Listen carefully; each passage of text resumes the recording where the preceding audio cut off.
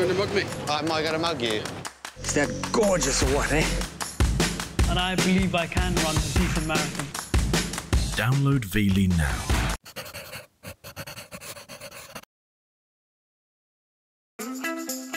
Does your kitchen make you feel like this? The countertops are the color of cat barf. That kind of speaks for itself. The space was not designed for aesthetics. Just wasn't what our client wanted. We want to make it ours. Looking to go from ramshackle rural to cool country? We're gonna show you how, right now. Great design comes from a winning formula. Mine is as basic as a set of building blocks. Put them together, add up the results, and you've got a sensational room. You may know that I love the country. I can't drive behind the mared truck. It's true. No! Well, most of it. So when my old school friend Stephanie asked me to help create a country kitchen for her and her family, I jumped at the chance. Charming. It's a fantastic 1902 stone farmhouse. But the kitchen has betrayed its heritage. The countertops are the color of cat barf, and the walls are burgundy and lime green. I think that kind of speaks for itself. We want to make it ours. We don't want to live with someone else. Is this my color? I would say that color wouldn't even look good on an actual lime. I feel like I'm in Margaritaville and not in the bucolic countryside that we've driven through. I want it to be a modern interpretation of what a great working farmhouse kitchen should be. Not enough storage. It's not laid out right. In fact, there's a dance floor in the middle. Would you like to pirouette for me? Your magic triangle is so far apart. The appliances There aren't... is no magic in this triangle. It's a real mashup. A little of this and a pinch of that is really good when you're making a meal, but it's not so good when you're designing a kitchen. Yeah. We can make much better use of this space. In fact, there's even room for an island. So it's not all bad news. We don't have to pull up the floors, we don't have to get rid of the trim, because we've got some good bones to work with. We just need to strip off anything that's been added cosmetically and usher in a whole new fresh country breeze. And we'll do it by modernizing this farm kitchen while keeping the country charm. Choose a monochromatic palette, rework the layout to increase storage and flow, and do it all with cost-effective, off-the-shelf cabinetry. Are you feeling challenged or inspired? I'm feeling pretty inspired. And inspiration surrounds us with wide open skies and agricultural elements. We don't want this to be the classic country kitchen. Neither does Stephanie. No country kitsch. You know, lined up rubber boots at the door is totally part of you, but don't do it in my house. I think she would like something that is way more contemporary. How do you see that coming together? You take materials that have some sort of a thread that leads you back to country, like barn board. I think that we could probably execute the kitchen with really clean lines, but using this kind of very country-looking texture. Did you ever think we'd be accessorizing with barn board? No, and I think we're gonna have to juxtapose it against something that's quite light and fresh. Unlike Sarah, I'm a bit afraid of color. Color and pattern, and especially colored pattern. I think it would be cool to have a white kitchen that felt warm. Right, the warm and the cool. Right. How about you pick up your speed, Grandma? I'm anxious to get shopping for this kitchen. Before anything, we need to get rid of what's there. The old cabinets are in good shape, but they're just not going to work with what I'm planning. So we're donating them to those who can use them.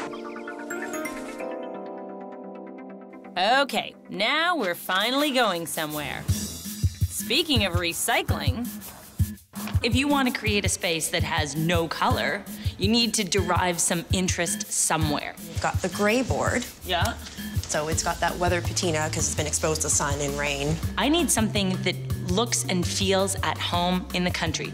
Barn board is going to allow us to do that. This wood is coming from a salvage company that denails and kiln dries recycled barn board, so it's safe and prepped for interior application. And get this, you can hand-pick your boards. For the control freak in all of you, you get to pick your own boards. I just think this is a beautiful board. It is. I think this is a bit brown for you. That's a bit brown. I'm okay with this. It has a little bit of a knot hole, but it doesn't go all the way through. For all you city folk, this is how you do it. Yeah. I can't wait to show you what we've got in mind. To balance out the more rugged elements we're using, we're looking for stainless appliances. It's cool in here. Have you ever seen this? That's so I can't stick you in here and close the lid and go, Exactly. I don't know where Tommy went. On second thought, I may need his critical eye in choosing an all-important cooktop, because there's a hitch. Well, I would do a gas cooktop in stainless, but apparently she's afraid she's gonna blow herself up. Well, I don't really know anything about electrics, so I'm going to find somebody. Hold on, I'll be back. I don't know, I cook on gas. That's good, because I don't cook at all. What can you tell me about an electric cooktop? Okay, well, there's two different types. Ribbon element, which this is, or what they call radiant heat, and then there's induction, which is even faster than gas. No. Yes. Induction works on electromagnetics. Underneath the cooktop, there's an actual copper coil, and it goes at an extremely high speed, and it's making the particles in the actual metal in the pots vibrate and create friction. And that's what's creating the heat. And literally, when you take the pot off, you can wipe down the glass, and you'll feel no residual heat at all. Are you in? Well, based on looks, yes. Based on that whole high school science class we just had, I don't understand any of that. Let's go for it. Thank you. You're welcome. We need a place for all this stuff to go. I'm thinking put the fridge here, ovens here, and cooktop here in between. Lots of storage, and relocate the sink to an island. Tons of prep space and great flow. To get all this on a budget, we're buying it out of the box. I don't think we want a faux beadboard. No. We want to use solid materials wherever possible. So This whitewashed solid wood door profile with its hint of grain is right on with our updated country vibe. I don't see using dark wood. No to the sheen, no to the wood, too dark. No. No, no, no, no, no. Hi. It's this one. Little gray, little white. For my old friend Stephanie and her family, we're taking this kitchen from Grand Ole Opry to New Country. Heat's on. I can't disappoint. When you're designing for a friend, if you don't get it right, you look like kind of an idiot. Have a little faith.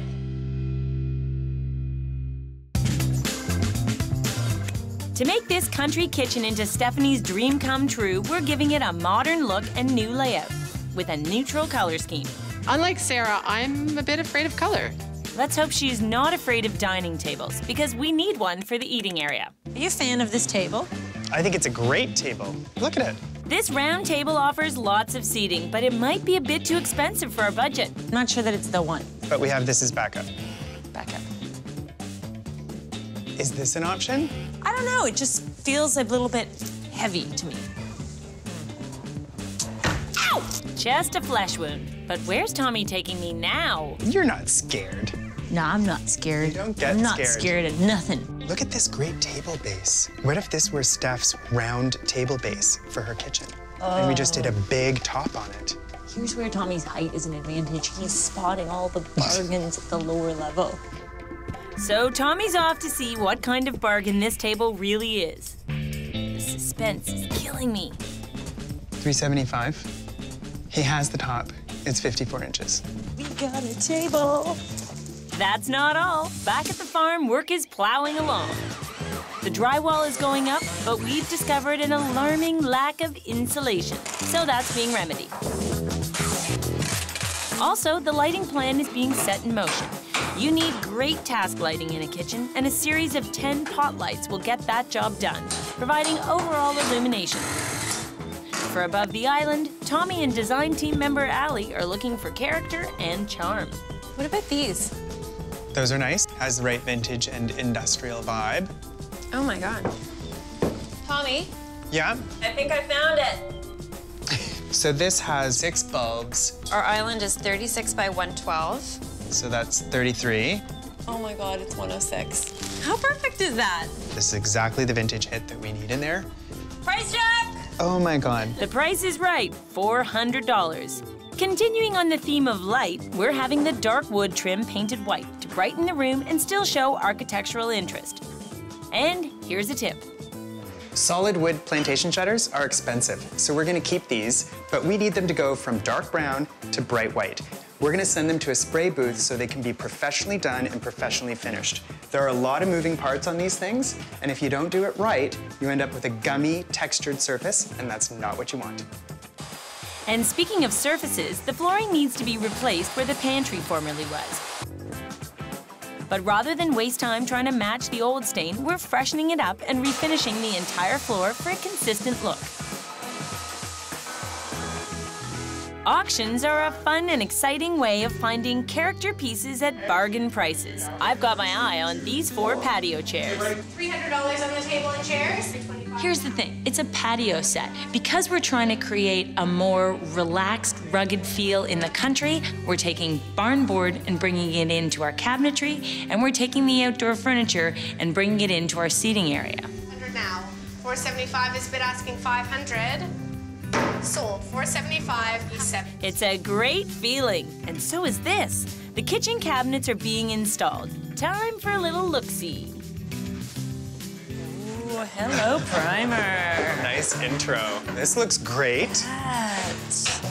This is terrific use of this wall because it keeps it nice and tight. Even after our island gets built out a bit, we'll still have good clearance through here. It's bye-bye to the dance floor. Yeah, amazing surfaces we're gonna have. So is this where we're putting the barn board? Yeah, so we'll clad all around the edges. Brilliant. All right, let's get working on this island. The barn board will stay natural, but I'd like the trim to be gray. Finding the perfect complement isn't easy. So what have we got here? We have 8 hours of my night last night. Was this late into night? Because now it looks like you've actually just like fallen asleep on the Is there still some left on my face? Yeah, there is. So how about we just dump the sun bleached into the dark? Let's do her. Okay, so let's just give that a stir. I don't mind that. There, that's too brown, that's too light. There, we're done. So now I just need to stain them. This will look great. I'm not sure about the old boards. For some people, letting go is a dream. For her, it's a nightmare. She's gonna have to trust her BFF. In today's design adventure, we're showing you how to turn yesterday's farm kitchen into a practical modern space, but still have it look like it belongs in the country. How are we doing so far? Old wood. It's definitely old. I'm not sure about the old boards. Please, I thought she would love the barn board. It's gray. Staff likes white. White's good. There's nothing wrong with white. I know Sarah, and she sprays everything, so I really hope they stay white. Nope, not spraying anything. Here we go. Take the plunge. I know, that's why I'm wearing the protective gloves. A little painting never hurt anyone. What I like about it is it'll provide a nice contrast. You don't want it to look like barn board. Whoa, quality control. That's nice, huh? Well, it's not a perfect match. It can't be. There's like 6 different colors in that barn board. I'm just saying. The great thing here is that the wood grain's going to show through. Now, time to cut. But I don't think the boys should have all the fun. It's really not good for your hairdo. The gray end posts and trim will provide a crisp, modern contrast to the weathered barn board. What you can see is that we are going with a herringbone pattern. And we're using barn board that's different thicknesses. What I don't want to see is this sort of rough edge, because I think that'll make it look messy. By putting these vertical dividers in, it contains the panel and allows us to get a beautiful, crisp fit with every single board. I've known Stephanie for a long time, and I know she'd never go for a heavy, dark counter. A little bit ugly, kind of. She's also not a fan of granite. So Allie's on the hunt for natural stone that's light and airy. I know, sounds like a contradiction. Let's see how she does. Hi. So I've sent you a bunch of options. Okay. This one has a nice light color and pattern, but too much veining. Too light on one side and dark on the other. And this one? No. Right. We like the looks of option 1. If we can have the veinier part at the top. Option 1 is definitely my favorite. Go with your favorite. I'd love to talk, but the sun is setting and I got an island to finish. Cool. Bye. A few days later, and the Calicut marble for the island is being cut to size. But it's pricey, and to save some cash, we're opting for a gray composite counter for the other prep surfaces. It's a nice contrast of color and material to reinforce the modern country vibe. Gray and white, I like. Now to settle on a backsplash that won't break the bank. We're going straight to ceramics. Okay. Where's the cheapest one? Point to it. Well, the cheapest is the most, yeah. They're all inexpensive. Maybe we could use the classic bevel and get a crackle. Can we make it more interesting? Yeah, let's do a darker grout to frame it all up in a pattern. Okay. And gray grout, pick one. Eeny, meeny, miny, moe. I think we're in here. Yeah? Contrasting grout will highlight the herringbone pattern and take this backsplash up market. But all those hard surfaces need softening with fabric. The curtains were a bit of a surprise find. This looks like a dandelion. It certainly has an organic feel. I mean, we're trying to do modern country. This is one of those fabrics that could go either way. That's an unequivocal, I don't know.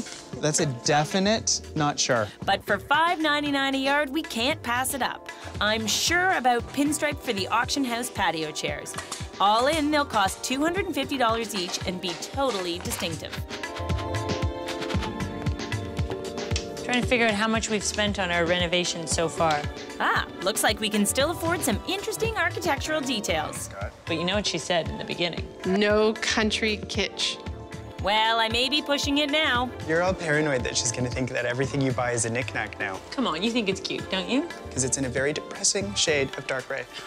Which is her favorite color. There's depressing, and then there's depressing. The countertop was installed this morning. The back of the dishwasher fits perfectly, and the front is the issue.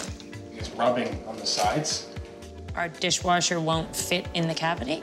Apparently the back fits perfectly, and the front is like a quarter of an inch too small. You could shave down the sides a little bit on either end, and the door should close perfectly. I think this whole tail is a little twisted, if you're asking me, but... Time will tell. The next morning, we're up early, and luckily, with some adjustments to the cabinet, the dishwasher slips right in, just in time for us to arrive. This looks incredible. Allie, good choice on the slab. Tile backsplash looks remarkable. The bevel really emphasizes the herringbone, right? It does. And with the installation of the incredible 6-bulb island light, amazing find, you guys. this kitchen is almost there. There's a cool modern color scheme, practical layout, and nods to the country. Next, we pull it all together. Well, almost. They've just delivered a table to me in an entirely different color. My friend Stephanie's dream to have a country house didn't include this dated kitchen, so we've tried to give her what she wants. I want it to be a modern interpretation of what a great working farmhouse kitchen should be. Now we're ready to roll it out. But what the heck is that? Someone's got some explaining to do. They've just delivered a table to me that's in an entirely different color. You can strip it back. We'll get back to you as soon as we can. Thanks, Gregory. Well, we didn't ask them to put anything on the base at all. We just painted out all of the trim that was this color. The last thing I want is a table this color. What I loved about this table when we found it was how raw and rustic and rugged it looked. And what we're looking for now is not a refinisher, we're looking for an unfinisher. Probably about 5 hours till it comes back. And when it gets back here, I'm gonna finish it myself. In the meantime, we have a kitchen to pull together, and oh, how fantastic it looks. The transformation of this kitchen almost leaves me speechless. I've got a little bit of kitchen envy. Sarah and I have known each other for a long time, and I trusted my dream kitchen to her, and it could have gone either way, but she did not disappoint. We had some color issues to deal with, some flow issues to deal with. We certainly had a floor plan that needed to be reimagined. And what we have now is a kitchen that looks really great, that works really well. It'll be a gathering point for us, and it'll be a place where we spend a lot of time. Our kids have already sort of grabbed their stools and plopped up to the island and sort of staked that as their claim, and it's perfect for us. For me, it's about the palette, the texture, the use of unusual materials, the found elements, dress it in cream and charcoal, and wow. The colors of stone and the colors of sort of the gray barn board, it really feels right in the space. This was not a place to go all out mod. It needed to have some traditional elements so that it felt that it belonged in this house. It also needed to have a monochromatic palette in order to belong to this owner, because she doesn't like color. It's totally me. First of all, it's black and white. An island is generally going to appear as a large monolith in the middle of the room. I'm always trying to make sure that every island offers the maximum functionality and also looks as unique and interesting as possible. It houses the sink, the dishwasher, lots of storage, and seating. Does a lot. When you guys showed me barn board early on, I wasn't really sure. I was worried that it was gonna go down that sort of kitschy, country, fake roosters route. And it didn't. This kitchen could be in any house or apartment in the city, but the barn board really reminds you of your surroundings. We definitely wanted to have those country cues and those visual references, but they're not roosters. The table started out as a diamond in the rough. It was a treasure, it was a deal, and I loved it in its existing condition. All of a sudden, it arrived shiny and brown. That was not in the plan. Not fun. Thanks to some white stain, a little bit of elbow grease, and not listening to my good friend Tommy, you think I'm gonna wreck it, don't you? Kinda. We finally arrived with a table that looks perfectly suited to the space where it sits. Tommy and I are a great pair, but we don't always agree. I'm not into the rug. I kind of like that it feels smoky and cozy. Guess what? I lost that one. I love that funny little curio cabinet because it's a thoughtful little surprise that brings the whole space together. It's my housewarming gift to them, so is it nice that it's their favorite thing? Yep. I could not be happier with this kitchen. It is my dream. It's spectacular. It's everything I'd hoped and more. And now I'm crying on camera.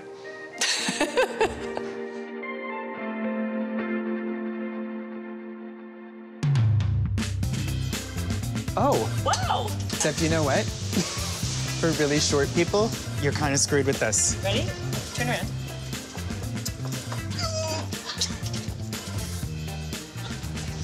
If you and I actually lived together in real life, not you and your husband, that would work out fine. But me on my own, it's this. You gotta catch it when it's cat toys. That's a fun door. That's a fun door.